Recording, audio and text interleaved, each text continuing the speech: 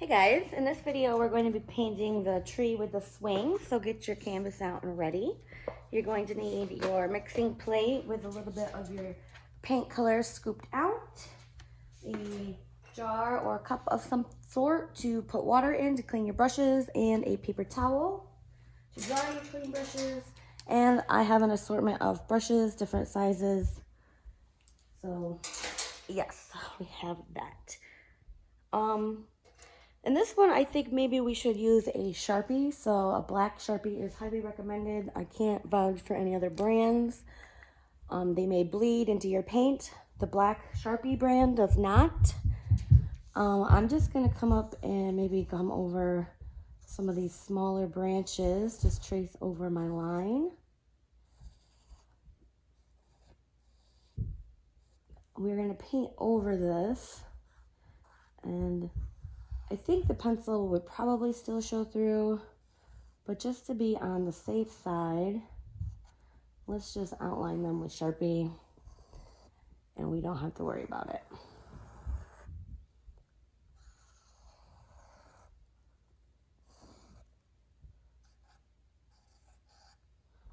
Now I didn't draw on all the little branches. You can leave it as is. But while we're painting, I'm probably going to add in a few smaller ones. And that would be up to you whether you want to add in those smaller ones as well. I don't really need to do the bottom line. It's just going to be black. I will do the tree, the little swing.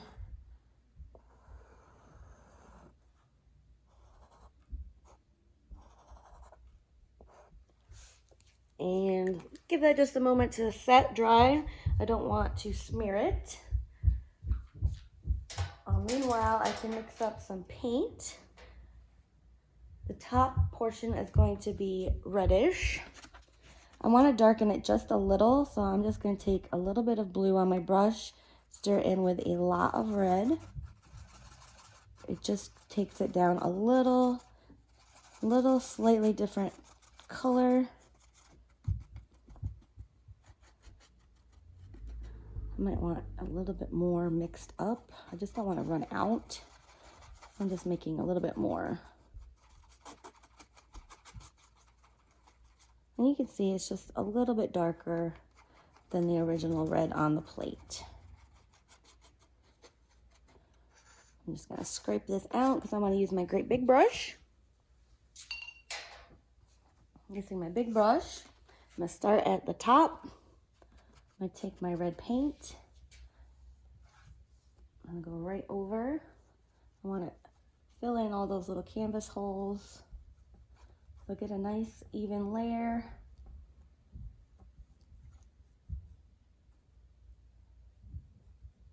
And you can see that Sharpie shows through nice. Don't have to worry about seeing those lines for the tree. Okay, as I work downward, I'm going to start adding in yellow. So some yellow on my brush, overlap slightly, and I'm getting this orangish color.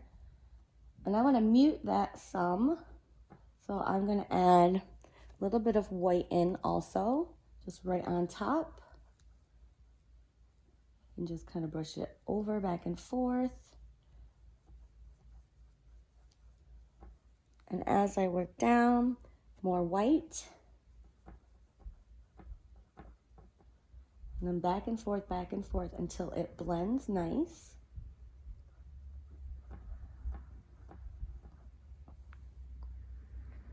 More white. And see, my brush is dirty. It's leaving behind some other colors. We want that. We want that streakiness. Oops, a little messy there. I'm doing nice long strokes from edge to edge. And I'm going to work in more yellow. Just yellow on my brush. And yes, that's very bright right now.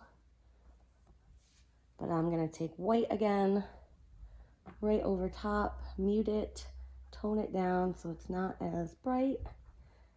I just overlap right into the other. And this is kind of a quick process. We want the paint to stay wet. so that it is good and blendable. I just took more white, just muting that a little bit more. And again, more white all the way down to this line at the bottom. And maybe just a little bit more yellow. Yellow is a strong color as far as taking on the tint.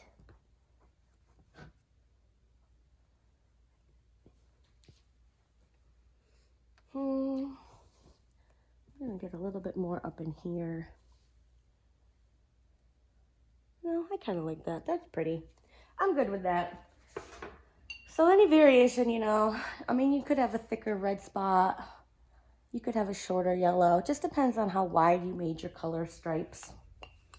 Any is fine. It will all look very cool when finished. We're gonna let that dry, and we're gonna pretty much paint everything black. I'm gonna blow dry just to speed up the process.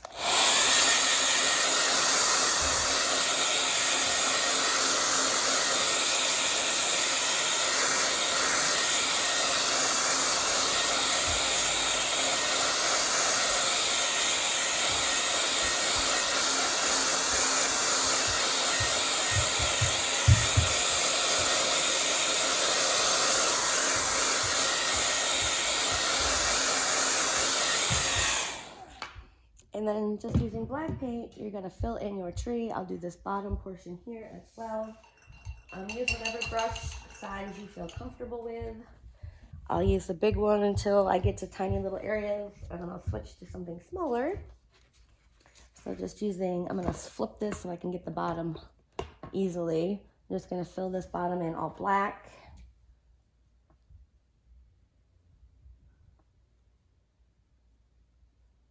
Later we could put in little blades of grass and things, but for now I'm just getting the base area just filled in nice solid black.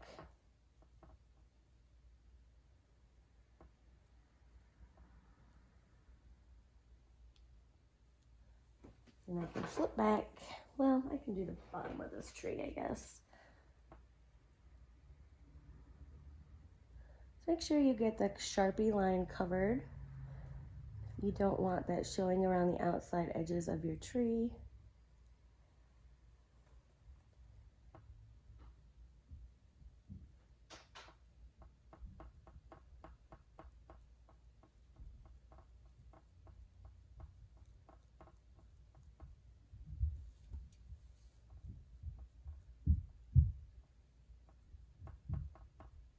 All right, I'm gonna switch brushes.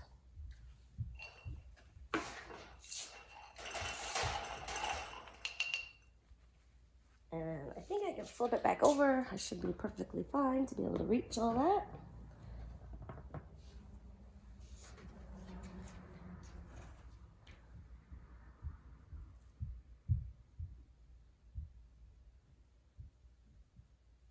Just take your time going around, getting all those little branches. I know they're kind of, some are little and kind of a little pain in the butt. Maybe you just take your time, you'll be just fine.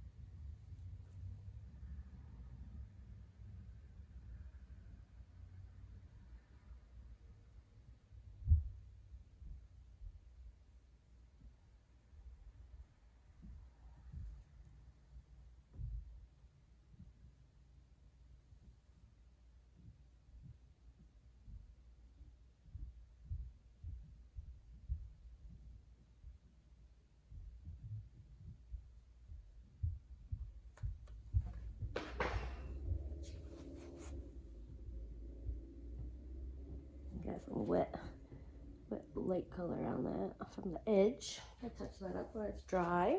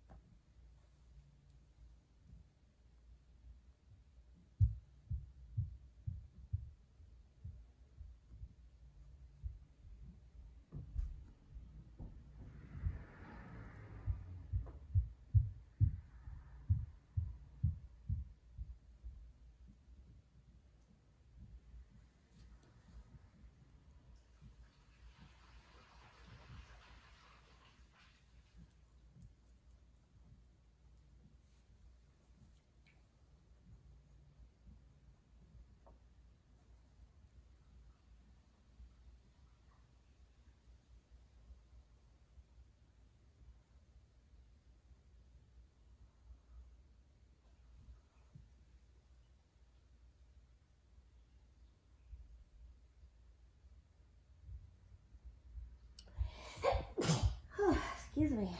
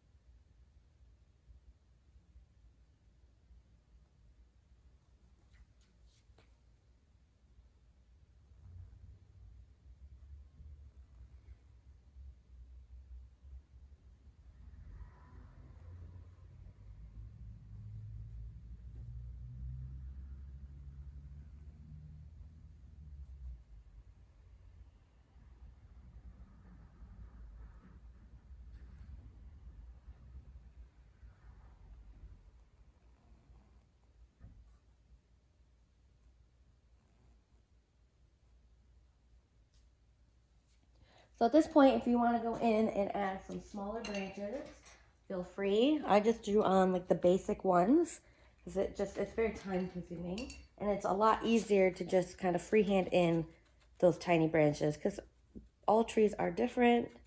All branches are a little bit different. So I'm going to go in and just add a few little ones. Maybe an extra one off of here. Maybe some extra ones here.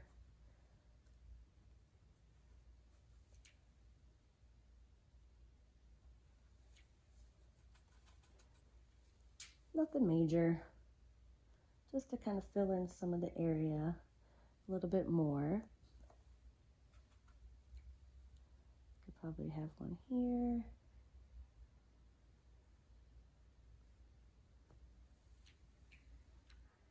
Just wherever. That's good. I'm gonna go ahead and do the strings of the ropes on the swing. I thin out my paint just a little. I dip my brush in water and stir the water into my paint. It just helps with line work. Helps to keep the paint a little bit thinner. It just goes on a lot smoother. So just a little bit of water stirred in, and I'll come down right over those marker lines. Not perfect, but pretty good. Make sure this is dry before I drag my hand across it. super shaky today. And I'm gonna go ahead and outline the bottom part with this long skinny brush, the seat. If I can get better corners with this brush, then I can go in with my other small square brush and fill it in.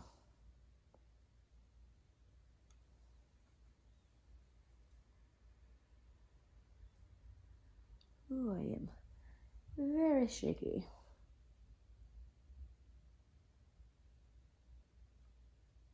Just getting the extra paint off my brush, and I'll go in with my little small square one,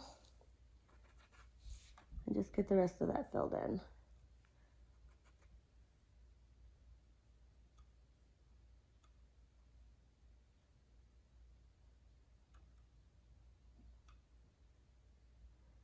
Oops, I got a little weird there.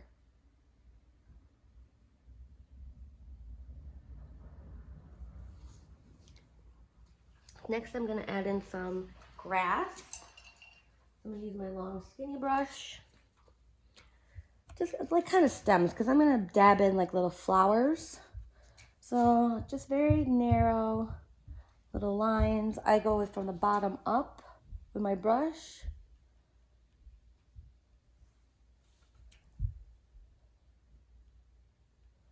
You can do some that are a little longer. Here I've got some thin paint. That background is showing through. Just gonna get that covered. So you just go through and just add a bunch of little lines. And I change direction. I'm not just up and down like this across. I kind of angle one way or the other, overlapping.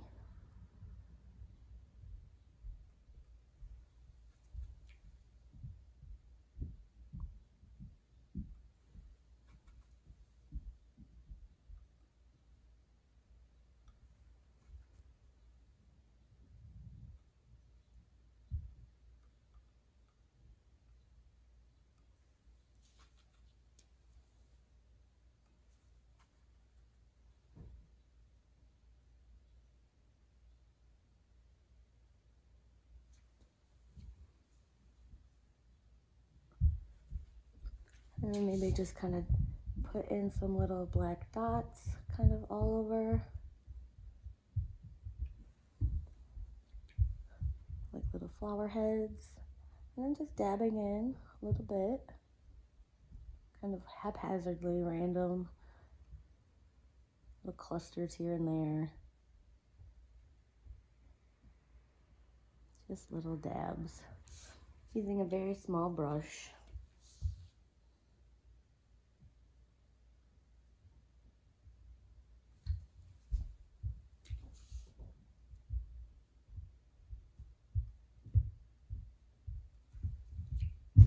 I'm gonna let that dry. Oh, let's put in some little birds. I'm not very good at these, but I'm gonna try.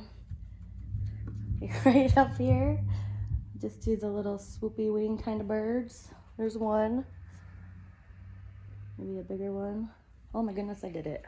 Look at me go. Okay. I'm gonna blow this dry just to ensure everything is dry. And I'm gonna put in some blue flowers and put a heart on the tree.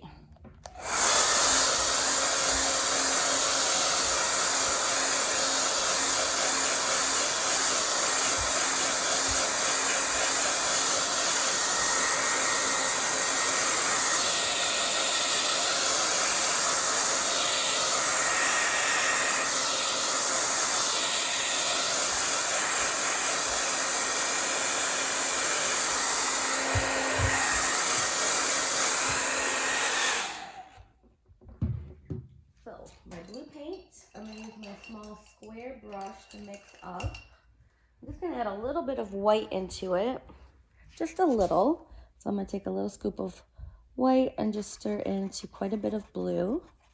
So I still want it nice and like a nice dark blue, just lighten slightly. That'll help the blue show up. And I'm going to use my itty bitty brush again. Well, let's start with this. Let's see what happens. I'm just going to kind of dab in little bits of blue, little flower heads, just kind of random dabs, overlapping onto the grass and on the little black dots we put in. It looks pretty. I like it.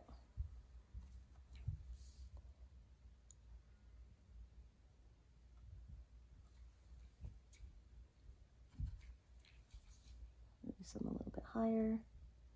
It's up to you.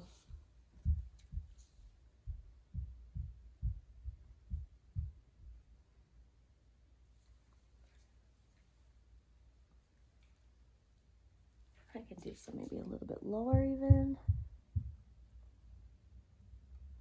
It's just nice and full.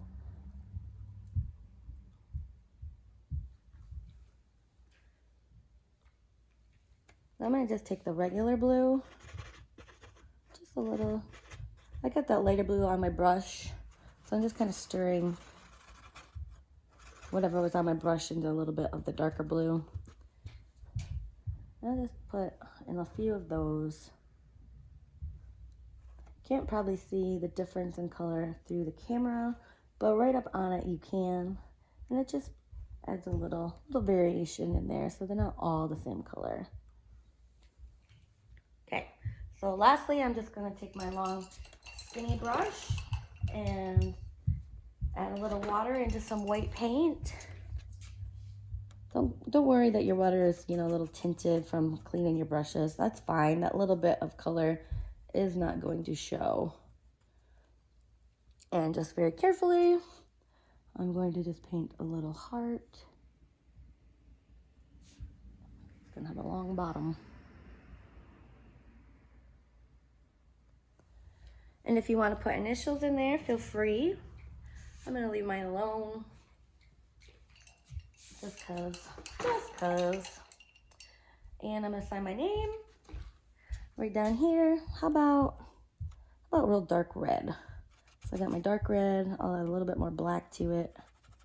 Maybe less black. So it will show up but be very faint because I'm gonna paint right on black. I like to add a little water. Again, it's easier for line work. This brush isn't really the best for doing my name, but I'm gonna use it anyway. And done. If you want to go back in and maybe touch up, I've got a few spots where I can see the background coming through. If you want to go back in with black and hit those areas again, feel free. I'm just gonna end the video because, I mean, you get the gist at this point. It's basically done, so any touch-up work you can just do on your own. If I look at mine, something I see, again, is just kind of, I can see a little bit of the background coming through some of my tree branches. So ideally, I would go back in and just a little bit of black and fill that in a little better. If you have any Sharpie lines showing on the outside edges, go back in and cover those. Otherwise, call her good, you're done.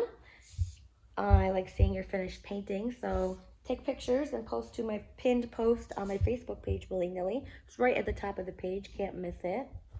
I hope you enjoyed this video, and I'll see you in the next one. Thanks.